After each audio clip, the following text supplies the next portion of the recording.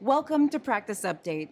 I'm your host, Dr. Jennifer Caudle, and joining me today is Dr. Jann Arends. Dr. Arends, welcome to the program. Hello.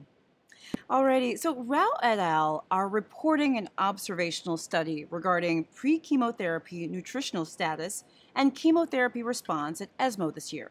What are the important points from this study?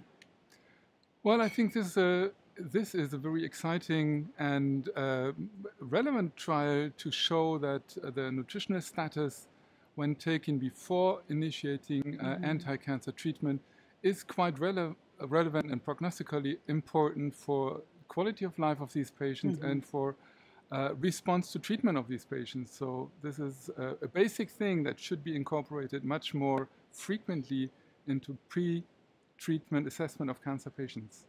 I think that's a really good point. So another observational study reported at ESMO describes cancer cachexia, anorexia, and sarcopenia in non-small cell lung cancer patients.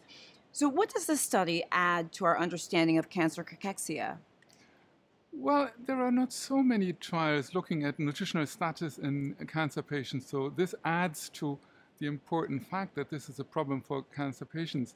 And what this group adds in really new terms also for the expert is that they show that there may be an association or a relationship between the presence or emergence of cachexia, which is an inflammatory state, and certain molecular details of the tumor. So there may be a direct correlation between the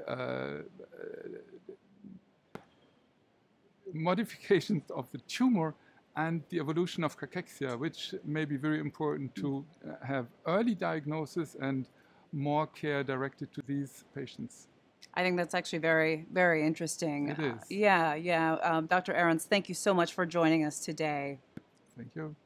And thank you for joining us at Practice Update.